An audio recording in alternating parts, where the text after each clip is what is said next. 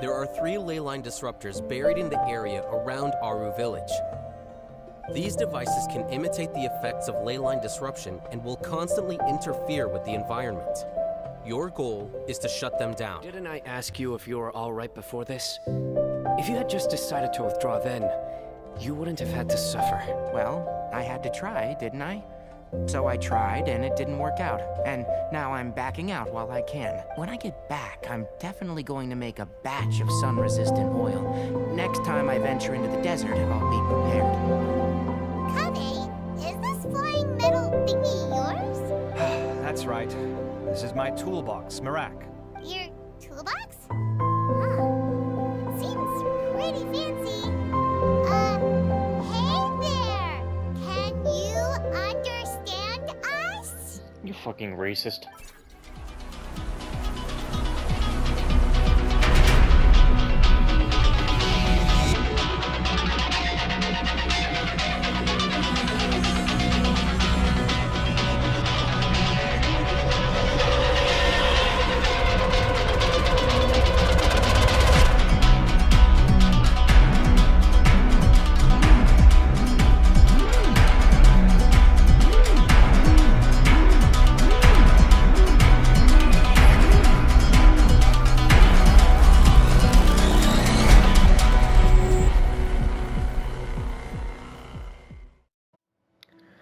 Well, hello everybody, and welcome back to Genshin Impact. We're continuing on with the event story. The bonds of yesterday will forge the road to tomorrow. With the ties of friendship that bind us, I won't lose to anyone. What the hell are you bringing this out of? What are you doing? Man, no wonder you're so cringe. That's a line from King of Invocations, one of my favorite works, and it sums up my thoughts right now. It might be a good thing that Tainari isn't here, or else he'd give Sino a good smack right about now. Well, that's Sino. Oh, wow. It's already so late. Everyone's probably running low on food and water. It'll only get harder from here on out. Something similar happened in King of Invocations. What a classic. Shut up. Any thoughts on that, Alhaitham? I have no thoughts regarding King of Invocations. Milu obviously wasn't asking about that. Deserts are much more dangerous at night, so this competition should be nearing its end. At the moment, only Farazan, Layla, and Kaveh remain. I wonder who the next person to find a disruptor will be. Wait, only 3 people are left? Tainari forfeited, and Sino's already done. What about Hat Guy? He also forfeited not long ago. Ugh, Paimon can't understand what he's thinking at all. Don't even worry about him. God. But, like Alhaitham said, this round's almost over. Let's go see what the other contestants are doing. Like, who gives a fuck about that guy? I'm so irritated. Things are really heating up now. You can feel the contestants' passion too, can't you, Alhaitham? Compared to the abstraction of human emotions, the desert heat is easier to intuit. Tainari made the right decision to forfeit.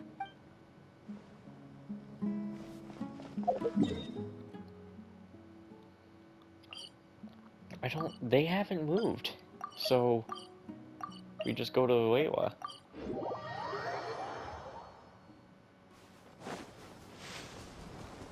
Is she still down there, or is that up? I can't. Oh no, she's passed out. Oh no, wait, she's awake. I thought, from the angle I was running, I thought she was like laying down in some way. Hello again. You know, it suddenly occurred to me that you guys have had to do a lot of running around this time. Don't you find it tiring? A little. Well, in that case, let's take a short breather here. The desert's getting colder now that night's falling, and the wind can really sting your face because of all the sand in it. Has anyone finished this round yet? Sino's already shut one down. Have you made any progress yet? I circled the whole area, but I didn't find anything. But I did have the chance to think some more about that thing that was weighing on my mind, and I realized something. And what was that? Well, my fellow Retawahist members must have all put my name forward for different reasons. And maybe a lot of them only picked me because they wanted to watch me make a fool of myself. But be that as it may, I believe that a lot of them genuinely do expect great things from me. And I want to live up to their expectations. I don't want them to regret putting my name down. Huh? But doesn't thinking like that put a lot of pressure on you? Of course, that comes with some amount of pressure for sure. But now I've thought about it, I don't feel like this is something I have to do. Instead, it's something I want to do. That may not sound like a huge difference to you, but it's helped me relax a lot. So don't worry about me. Well, that's great! Also, now that I've relaxed, I'm suddenly really sleepy. I think I'll just take a quick nap. Just a quick one. Well, you can't. It's time for other Layla.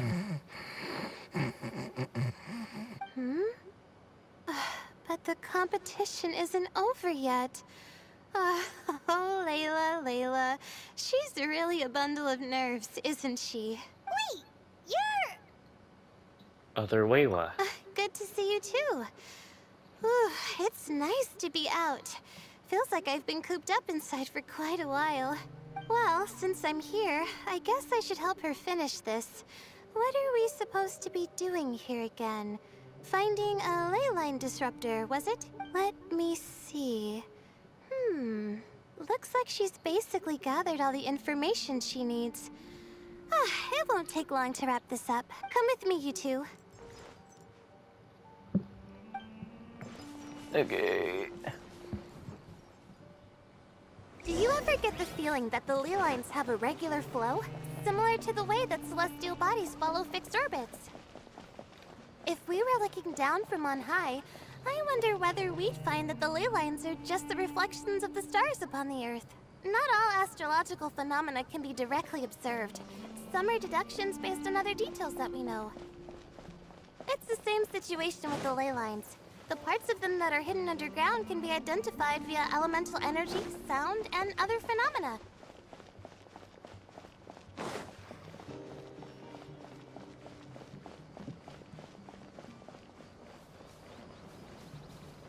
Plus, now that someone has shut one of the disruptors down, the contrast between before and after can provide me with further information still. Let me see. It should be here, I think. You mean right there? Oh my god, of course it is. This should be it, right? I'll turn it off. That should restore the ley lines in the area to normal. Nice work! Again, I didn't do any of the real work. I'm just wrapping up.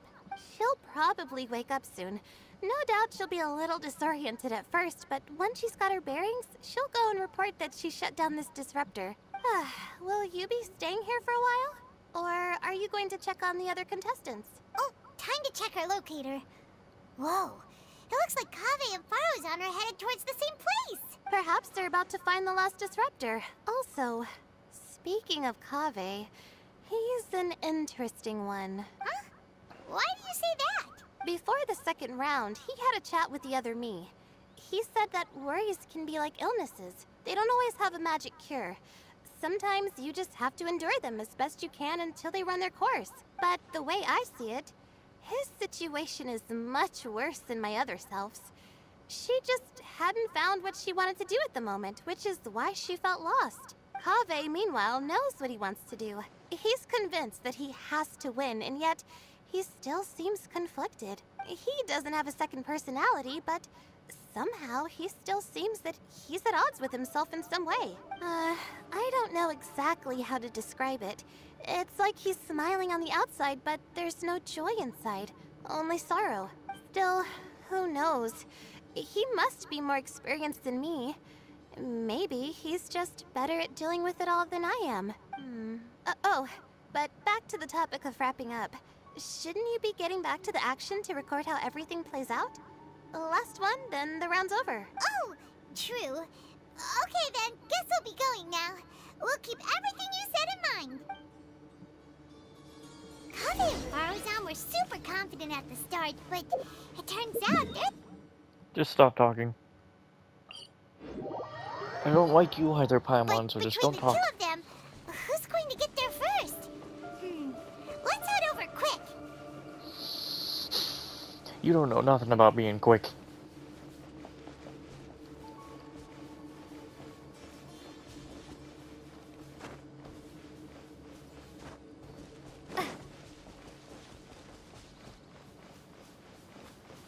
They're up there. Is that up or is that... wait, hold on. I think they're up.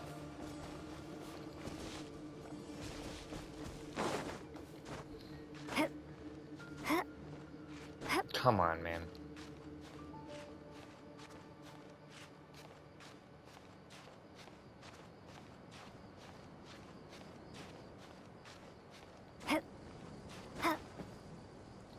It should be around here.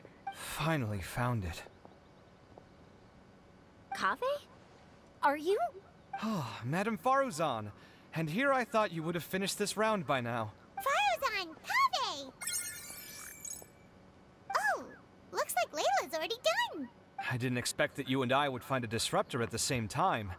How are the other contestants doing? Tainari and Hat Guy forfeited, while Sino and Layla are already done. You two are the only ones left. Huh? That's weird. Didn't you start digging really early on? Yes, I kept digging, but instead of finding a disruptor, I found a ruin. I fell down pretty deep, and it was completely dark in there. It took me quite some time to unlock the various mechanisms and return to the surface. Geez, she almost had a repeat of her past. That's actually really impressive. Finishing a week's worth of trials in such a short time. Huh. That's pretty amazing, Madame Faruzan. What about you? Why are you so late? I encountered a lot of lost desert foxes along the way, and I brought them to the outskirts of the competition zone. When I came back, I was absolutely parched. And then I blacked out. Probably from the heat, you know? When I woke up, it was already night. I used the last of my strength to come here. A most curious reason indeed. But are you sure you're all right? It sounds like you were in an incredibly dangerous situation. You said you were familiar with the desert. But the way you handled problems... it does feel rather at odds with your title as a genius. It was problematic, but that had nothing to do with me being a genius. It was my decision. The way I did things wasn't optimal, but I wouldn't have been comfortable not doing it either. My conscience would have weighed on me. Youths these days, each stranger than the next. But back to the main issue at hand. Since we are both very certain that this is where the final leyline disruptor is, let's dig it up then. Well, this is indeed it. Of that there is no doubt. But how shall we count the score this time? What is it, youngster? You seem relieved. Oh, nothing. I was just thinking that this round's finally over. There shouldn't be any more innocent creatures getting wrapped up in danger. As for the points, I guess we can draw lots again later. I can't think of anything better. All right, in that case, let's all head back to Aru Village. Paimon thinks you'll both need some water and rest. Man, ain't it just something fun?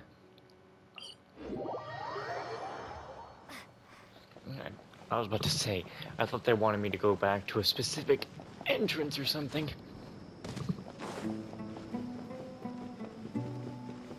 Now, with how big this TV is, I really have just gotten used to sitting much farther away from it. Looks like the second round is over. I wonder who is faster, Kaveh or Madame Faruzan? Huh? Where's Madame Faruzan? She went to get water. She'll be back shortly. We basically arrived at the same time, so we'd like to draw lots again. You get caught up in some things so easily, like drawing lots. I'm not caught up in anything! Don't make it sound like I take pleasure in having bad luck! Really? Then should I say that you have a curious affinity for drawing lots? I'll go get the box and slips of paper for the lots. Please wait a moment. Oh, here we go again. Let's see how I fare. I got it! Did you see that? I won! Congratulations! Looks like Kave's luck's taking a turn for the better. She lost on purpose. Oh, finally! After all this time! It looks like you've been rewarded for your tribulations in the desert. This round's points are yours. And with that, our second round is done. Sino, Layla, and Kaveh are our victorious contestants. As for the current standings, let me see. Sino and Layla both have 4 points, putting them both in first place. The rest in descending order are Tainari, Faruzan, Kaveh, and Hakai. The next round will be the final one. Please rest up before then, everyone. I heard that some stalls at the Wisdom Gala are debuting new games, so feel free to drop by if you're interested. Otherwise, see you next round. New games? We already played those reindeer games, so we have no more to play. Huh? Not done. Are you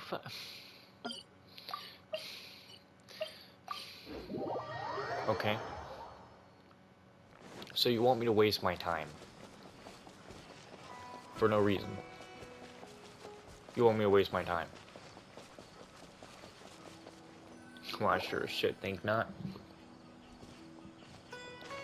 It feels like something's been on your mind this entire time. That white-haired man I saw before the competition started. Traveler, Paimon. I finally found you. Finally? Did something happen? Don't you feel like there's something off about this year's Academia Extravaganza? When Candace and I were at the cafe earlier, we might have caught sight of some mercs on business. Thing is, they were disguised as tourists here to shop, but no disguise can mask the stench of blood. Just from their suspicious looks, I bet they do dirty work like kidnapping or assassinations. We eavesdropped on them for a while. Their target seems to be someone called Sachin. Sachin? Isn't that the person who Karina mentioned during the opening ceremony? He's apparently the sponsor behind the competition prizes and the Diadem of Knowledge, but he hasn't shown himself at all. Sounds like a rich person, all right. It makes sense now. The Eremites have been struggling to make ends meet recently, so a lot of groups have been doing private work that involves the rich. In their words, one gig sets you up for half a year. Just one job like this nets them enough mora to take it easy for a while. The extravaganza has brought many tourists to Sumeru City all at once, so it's likely that they took advantage of the bustle to sneak in. Dia and I wanted to directly capture them, but they were on guard and made some excuse to slip away. I would have tied him up if it wouldn't have caused a scene. Who's legally supposed to take care of this kind of thing? The Matra or the Corps of 30? If Sino were here, he'd definitely get involved. Why don't we head over to the Academia and tell Amatra? Thanks a million, you two. Not at all. It was coincidence on our part as well. Yeah, don't sweat it. The Eremites' reputation is gonna get even worse if these scumbags succeed. But this is Sumeru City. Candace and I don't have as much freedom to act here, so we're leaving this in your hands. Should you require our aid, come find us at the cafe.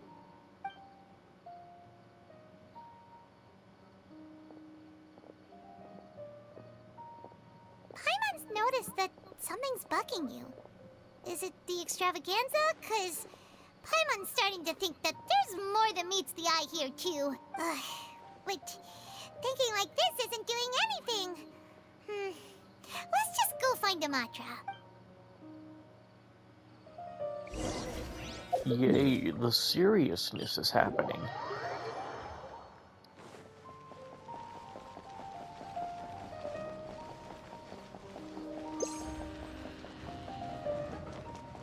Hey, isn't that the Matra we... Hello, both. It's been a while. Do you have any issues to report? Someone's planning to kidnap Sachin. Goodness. Though I suppose it's not all that surprising.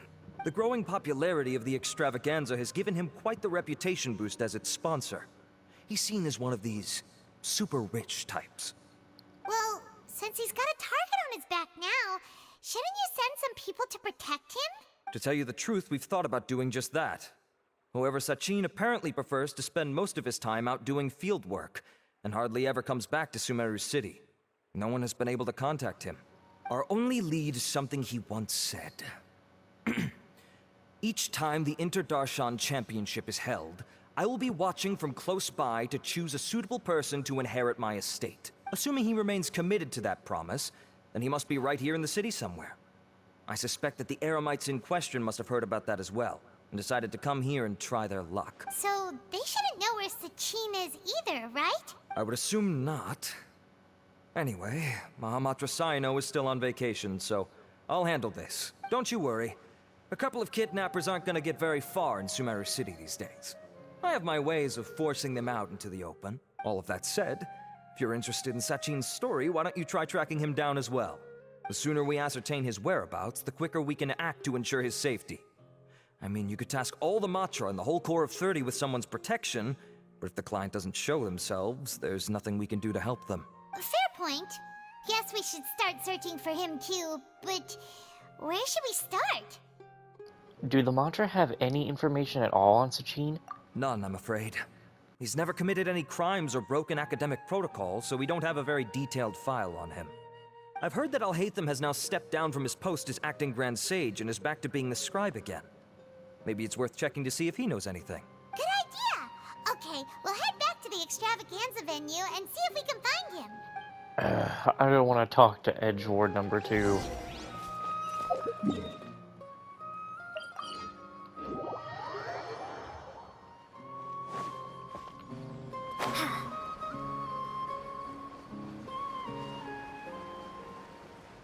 Well, there's Niwu. Hey,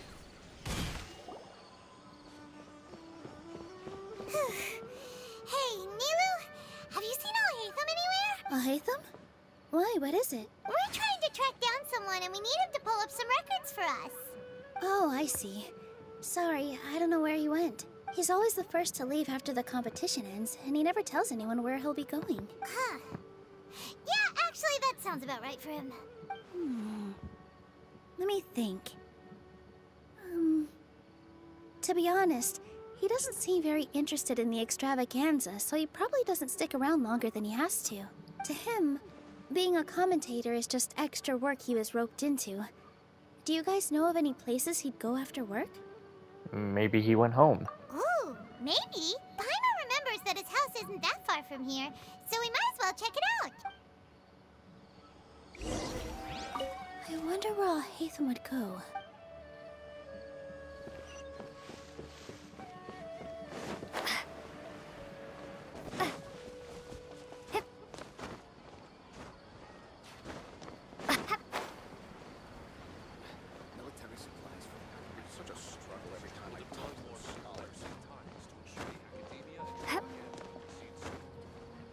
Nope, okay.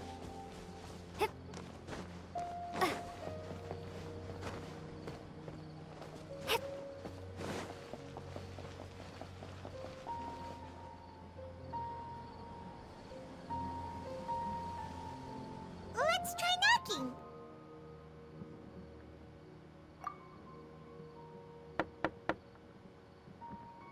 No answer?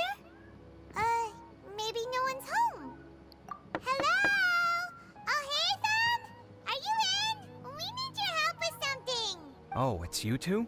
Oh, Kaveh, you're home! Come on in, I'll get the door for you.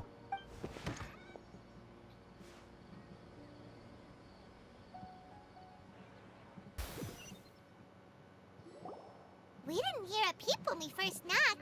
We thought no one was home. Well, I can't be too careful. If someone from the Academia came here looking for Alhaitham, and I opened the door for them without thinking, before long the whole city would know that I'm living here. You're pretty conscientious about this, huh? So, what happens if someone comes inside looking for him while you're at home? It's fine, as long as I stay in my own room. Anyway, why would someone just barge in here looking for him? Most people have better things to do. Fair enough. So do you know where he is at the moment? What do you think? Who knows what he does in his free time? All that matters to me is that he's out of the house. Did you have a quarrel or something? I wouldn't call it that. He's just incapable of saying anything pleasant at all. I told him how the second round went. I won the lot draw, remember? Because of good karma, of course. My luck's on the rise, but him, being him... Oh, you wouldn't believe what he said after I was done talking! You're always quick to remind me that you're my upperclassman, and yet you do not problem solve in the manner becoming of an upperclassman. This begs the question of why we attach prestige to seniority at all. What does he mean, manner becoming of an upperclassman? What, am I supposed to earn the title of upperclassman now? And he didn't stop there. He said, I'd encourage you to reflect on why you've ended up having to rely on luck every round. Frankly, it's incomprehensible to me how you've managed to make it to this age without acknowledging the proverbial elephant in the room of your life. Yeah, that does sound like something Alhaitham would say. Yeah, it pretty much gets on my nerves. I've had it with him. Every time I talk to him, it's the same way. He finds a way to infuriate me every single time. Anyway, the disdain is very much mutual between us, so I'll be moving out as soon as possible. I'm actually packing my things right now. He'll have to get used to doing his own cleaning and tidying from now on. See those perfectly hung paintings on the walls? They're coming with me too. If his life wasn't utterly devoid of artistic sensibility already, it certainly will be after today. Wait, you're moving out already? But the competition isn't even over yet. How can you afford it? Well, obviously I can't just yet. I'm just packing early to get ahead of the game. I've got my new place picked out already. The moment I have my hands on the prize money, I'm going to buy it and move my things right in. It'll take me 3 days tops to move out of here for good. I now know what I have to do to achieve this goal. No matter what happens in the third round, I will win. I will emerge triumphant. You'll see. Well, we'll be rooting for you. But are you sure you'll be all right? In what way? Layla said that she thinks you'll get caught up in internal conflict. Meaning what exactly? Oh, don't tell me you think I have serious personality flaws too. Oh, we didn't say that. But think about it. You say you want to win, but you also turned Farozan down when she offered to give you her points. Plus, you took it upon yourself to help those desert foxes. Wait, what's so unusual about all that? I gave you my reasons. I would have felt guilty otherwise. Where's the conflict in that? Why would you feel guilty? Well, when you put it like that, yes, why indeed? It's a good question. I guess it's just in my nature. Plus, if I just did nothing, then there'd be no escaping the blame if something bad came of it later down the line. But thinking like that all the time must make your life so exhausting. Not to mention that by helping out, you put yourself at risk. Fainting in the middle of the desert, for example. Was that really worth it? It's complicated. Look, let's maybe leave this conversation for another time. What was it you needed Alhaitham's help with, anyway? We'd like him to help us look into Sachin. Sachin? Huh. He did actually mention a Sachin recently. I remember he brought a few documents home that day. He was thinking out loud as he looked through them, making some notes and doodling as he went. He even suggested that I should take a look, but I didn't. Give me a moment. Let me go find them.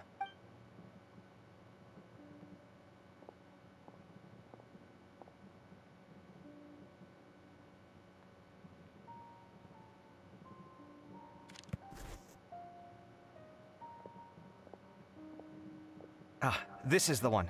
Here, take it. You sure he'd be okay with this? With taking liberties? He's certainly okay with helping himself to my beer whenever he pleases. And anyway, he did ask me if I wanted to read his notes. I didn't see the point at the time, so he just left them on the side. He doesn't leave documents lying around unless he's okay with other people reading them. It's fine, I promise. Cool, if you say so. Okay, let's see what he's got on Sachin. I fetched the documents for you. Feel free to look through them at your leisure. And what kind of couches are these? These are beds.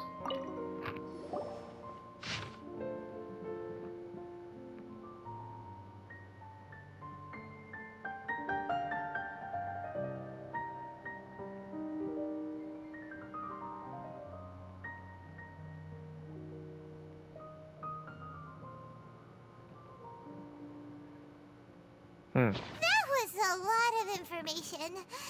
Paimon's getting a headache. How can you have a headache when you don't even have a brain? So, to sum up, Sachin put of managing his estate and went off to do research, right? He even said that if he really liked one of the contestants, he wouldn't just give them a reward, but his entire estate as well. Oh, that must be worth heaps and heaps of mora. What? Are you serious? All of Sachin's wealth, that's more than I could spend in a lifetime, surely. Heck, if I got chosen, I'd be able to pay off all my debts, then buy a new place, and still have cash to burn. I could build another Palace of Alcazar's Array. Except this time, I'd make it 10 times bigger. Oh, then there's that new project in Port Ormos, of course. The bridge renovation. To do it properly would take upwards of... Hey, snap out of it! You're getting way ahead of yourself there, mister! You're right. First, I need to focus on winning and moving out of this place. Huh? Wait a moment. There's a loose slip of paper tucked in between these pages. Did Alhaitham write this? It looks like he was jotting ideas down as he was thinking things over. Let's see. Two phrases have been circled. Sachin, dead or alive, unknown. And diadem of knowledge. Some of this stuff is just plain incomprehensible. Is this written in some other language? Let me see. Huh. I recognize this script. Give me a second. You know, am I the only one who's now, like, looking at Kava, or Kaveh and Wumine and being like, man, you would almost think they're related? Lofty ideals may provide no defense at all against nihilism, but perhaps little decisions can. That's a rough translation, anyway.